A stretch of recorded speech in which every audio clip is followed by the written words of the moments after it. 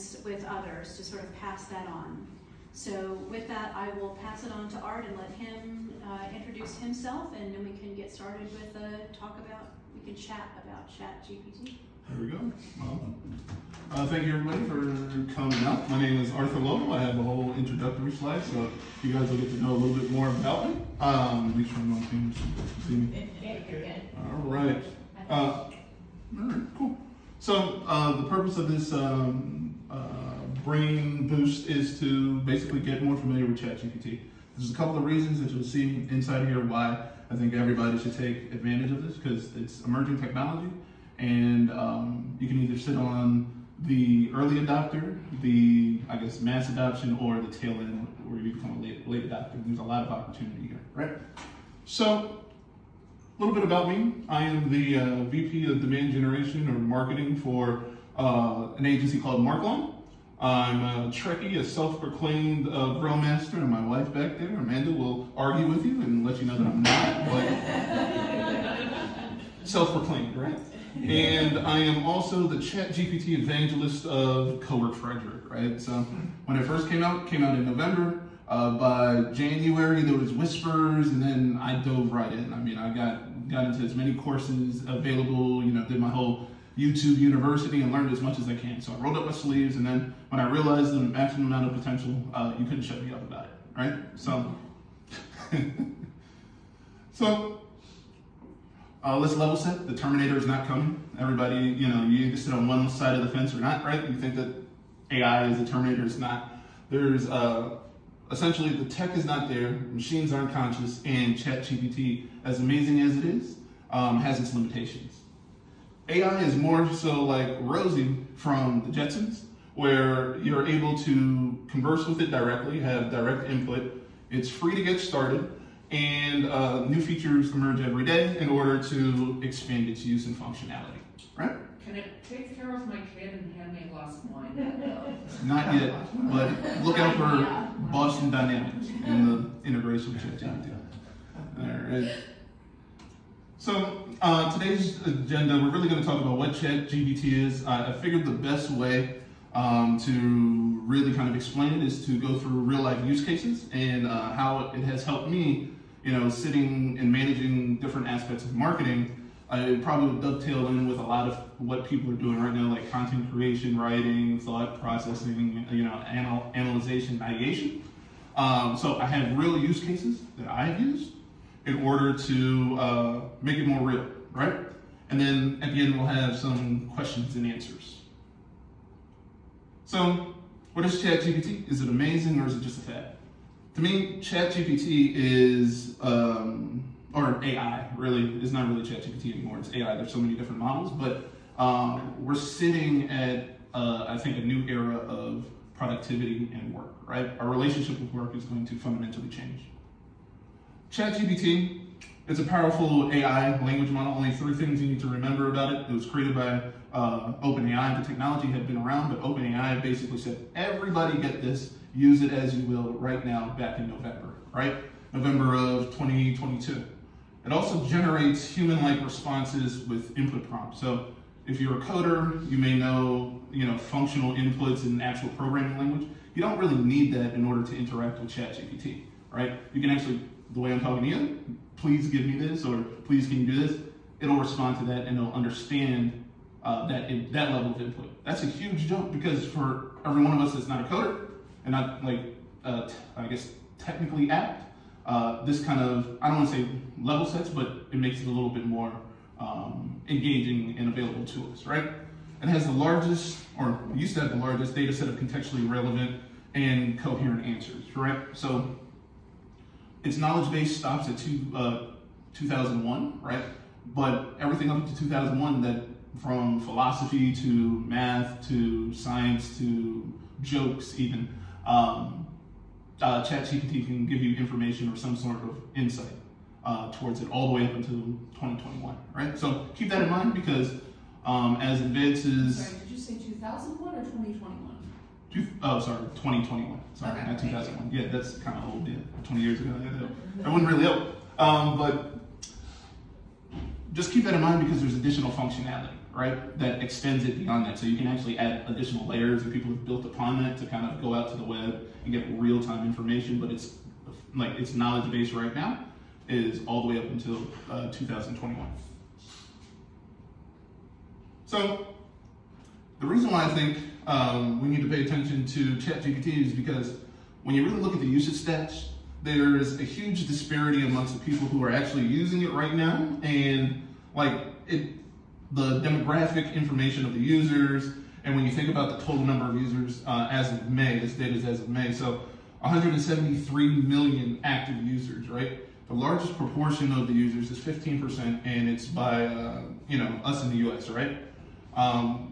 Source of this is Exploding Topics, right? But if we look at the demographic breakdown of who's actually using ChatGPT, and this is a study by Pew Research, just 14% of adults have actually tried ChatGPT.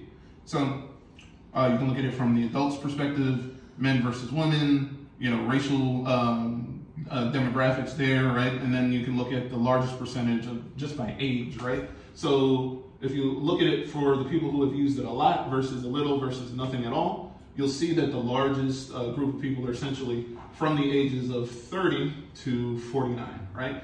And then if you look at education levels, some college grad, post grad, and then you look at lower income, middle income, and upper income who are actually taking advantage of this technology. So a lot of disparity. I think that we should change that by everybody getting more familiar with ChatGPT, right? So the way that ChatGPT works best, in my opinion, is to give it context, tell it what action you want it to perform, and then tell it what output, how you want the data back, or how you want that information back, right? So if you use the framework of context, action, and output, that's the best way I've seen in my experience to execute ChatGPT. And I'll show you a couple of other real-life examples on where I'm layering the context, the specific action I'm asking it to do, and then telling it the format that I want the output in, right? And you can do a lot of different things, right? So when you're doing a lot of web marketing and you do, and your site gets popular, people try to hack it. I've had one of my smaller sites hacked. Didn't know what to do.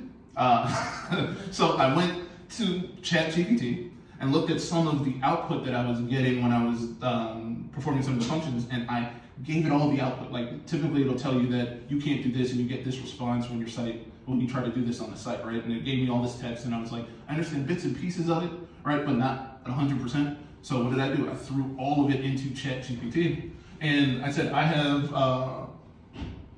specifically what I was trying to do, I was trying to delete a writer. So when they hack your site, they basically impersonate you and then start creating content that you really don't want out there, right? And I said, well, I'm trying to delete this user on my site, but every time I do this, I'm getting an HTTP 500 error, right? And it said that, it tells me just general information. And then I wanted to say, I wanted to include additional context telling ChatGPT that I believe it's hacked. So what do I do now that I think it's not just a normal website maintenance issue? It then gave me an entire readout of what I can do to scan for malware, update the WordPress themes, change passwords, remove suspicious users, which I was originally trying to do, and then it told me to restore from a clean backup. So went through all the litany of the top, and then dug even deeper on how to actually restore a website from a clean installation. So, not the most, exciting example, but if you ever get your site hacked, take it to chat, see what you can do. It'll give you at least surface level instructions, and then you can dive a little bit deep, right? So, include text, 3 key takeaways. Include the text, give examples, guide the outcome, and then once you're satisfied, where it said restore from clean backup, dig a little deeper and ask chat, how do you do that specifically?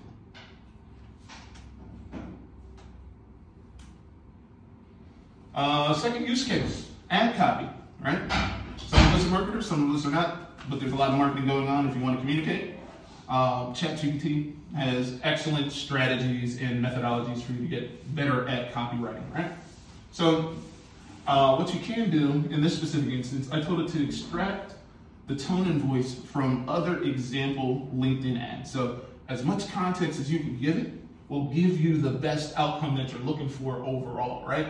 So not just one data set, multiple data sets, multiple examples, right? So I told it extract the voice and tone, right? So if you're not used to writing ad copy, this can actually give you a really, really good way to understand why these ads are working by extracting the voice and tone, right? And then what you can do is dig a little deeper and tell it to give you additional ad copy pillars that would be applicable for any topic, right? So you go specific, you get your example, and then you tell ChatGPT to broaden it out, and it'll give you the core principles or the core pillars of what you're trying to communicate, or what was communicated in your previous ads, right? So I'm not saying it's cheating, but it's kind of like cheating, and you're able to take somebody else's hard-working copy, take that, extract the voice and tone, and apply it to your specific use case. 3 key takeaways from that. Multiple examples also work really well. Get the core tenets of what makes it good, and then obviously dig a little bit deeper in order to extend beyond and make it more generally applicable. Google Sheets scripts. This is the 3rd use case, right? So me and the marketing team, we had a huddle, and we had a fictional idea of like blueberries and creating blueberries and blueberry scones, and what we could do, just an idea of like marketing practice, like what can we do to promote blueberry scones, right? One of the things you can do with ChatGPT, they can actually create these things called calculators. So imagine, you might apply for a mortgage, they have a mortgage calculator when you're submitting your information, and it does all the calculations for you. You can create calculators about anything, and ChatGPT will give you ideas on, let's say you have the topic of blueberry scones. It gave us 5 different ideas around achieving the perfect blueberry scone. And not only do you get the calculator, like the idea of the calculator, right? So one of this was the scone ingredient converter, so you can adjust recipes for each batch and size. You also have the texture calculator, you have the scone baking time calculator, and the scone estimated yield that will calculate the measurements. So these are all ideas, right? How do you make those calculators? If you do not want to play around in Google Sheets and create, or Excel and make it that way, you can actually create a script and tell ChatGPT to create a Google Sheet script that will actually be the calculator that you want to make, right? So think about it this way, is that if you are not really great at coding or scripting, you can use ChatGPT to create the script that'll do all the work for you, and then it'll tell you how to implement it. Does that make sense to everybody? All right. So, long story short, we're no longer relying on dev teams for small apps. We allow our IT and our dev teams and our smart IT guys to work on bigger things. They don't have to we don't have to bother them with small things. We can actually do it ourselves. And ChatGPT creates code based on an input, and it can actually correct itself. So let's say you implement the script, it doesn't work. You can take the output, the feedback that you get from Google telling you that it didn't work, and put it back in, and it'll auto-correct itself. And then you'll get an updated script that'll actually work. So it's actually really amazing at troubleshooting, and it'll also tell you how to implement those scripts. So, quiz time. Previously I had mentioned a study on the usage of ChatGPT. Do we know, does anybody know who conducted that research? The source was credited to Pew Research. All right, and do you know how many, what percentage of adults actually use ChatGPT? Let's see, I want to say it was either 14 or 15. You got it, 14%. There's refreshments in the back if... So, 4th use case here, tables and checklists, right? So what's really good is that if you have a large data set, you can have ChatGPT, if you instruct it and tell it, well, this is a data set about, for this instance, I wanted to create a SEO checklist, right? A comprehensive technical SEO checklist, right?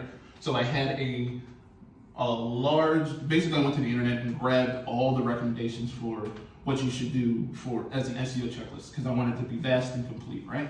Then I told it, take all of that data, and you can actually tell it to categorize it, right? And I had it categorize it by technical SEO, site architecture, content audit, all the technical stuff, right? And then what I wanted to do was make sure that I had an SOP for my team. So I told it to create a table for the technical SEO category, right? So for this category, create a table and create an SEO checklist. And then I told it to make sure that the output was in the form of a command. So if a person is looking, or if I hand this document off to my team, I don't want them to see it conceptually. I want them to see it as instructions. So that's why I gave it an example of an instruction, an instructive, I guess, for lack of a better term, instruction or command, and to actually make sure that this output here was in that same sort of format and tone. Does that make sense? So if you're creating a checklist for people to do, you don't want them to say, oh, just, site architecture, right? And give a description. You say, no, go do this specifically, then do this, then do that. And ChatGPT can change the tone and create that for you. The other thing about this is that it's recursive, right? So the instructions, so it builds upon what you previously entered. So that's why I say a lot of data, or as many examples as possible that you entered. It'll actually know the history of what you entered and build upon that and then give you responses. Make sense?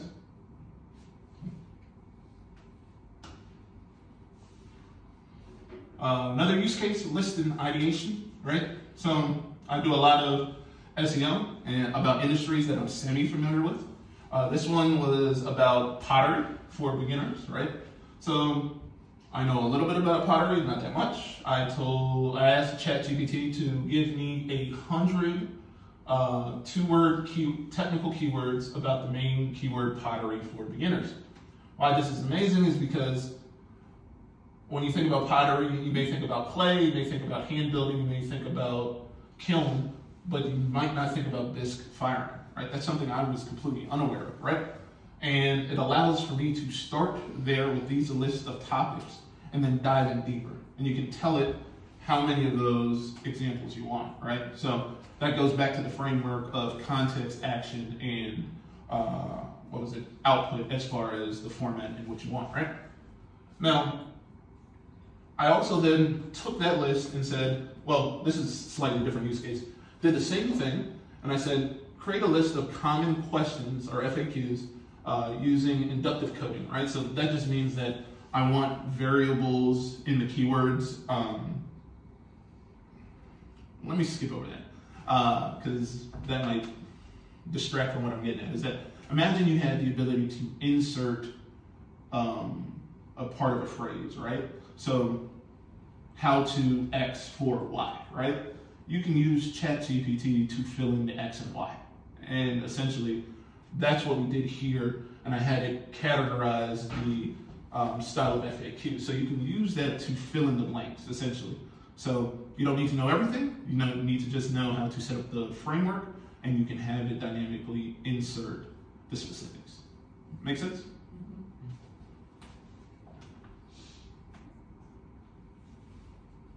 All right.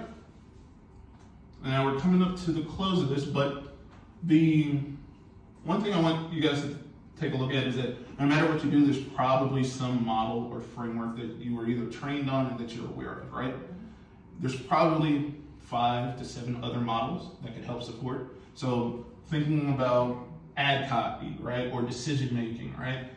There's the ADA model for ad copy, which is the attention, interest, I think it's desire and attraction or something like that, right? And then they have all these acronyms, right? And then you have the PASS formula, the FAD formula. You also have the same sort of thing, framework and model for decision making. So rational decisions bound reality, rationality models, satisfaction models, right? So what you can do if you are struggling to figure out what model to apply, like let's think SWOT analysis or something like that, you can actually have a whole list, have ChatGPT tell you the other models that you may want to consider, and then stick your problem in that specific model, and then have it potentially answer your question using that model, now that you know that there's additional models available, right? So why this is important is because you want variety, you know, in some of the analysis and maybe some of the decisions that you're making, right? And the model that you might have been trained on may not be the one that's most appropriate, so you can learn additional models.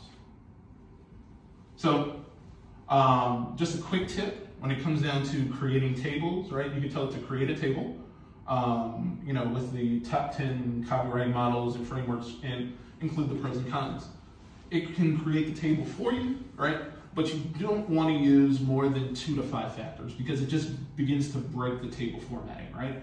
So pros, cons, 2 factor or 2 features, but then start with 10 and then expand and ask for more. Because when you get too big, it just breaks the table, breaks the format, it starts to add an HTML code, and you don't really want that. If you just want the simple answer, start with 10 and then expand from there and say, give me some more.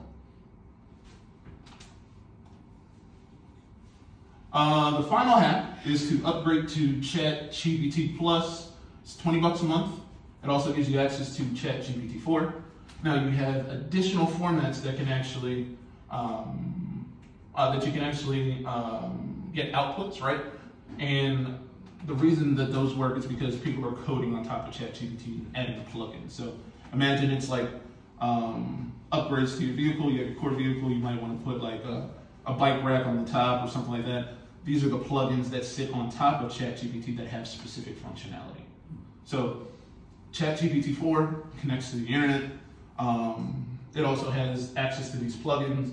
The plugin I'm using here is Show Me Diagrams. So imagine we combine all the stuff that we learned before, like different models and all that sort of stuff. We can then put those models of decision making into a diagram, and now you have an infographic if you're trying to market online or explain a concept to other people.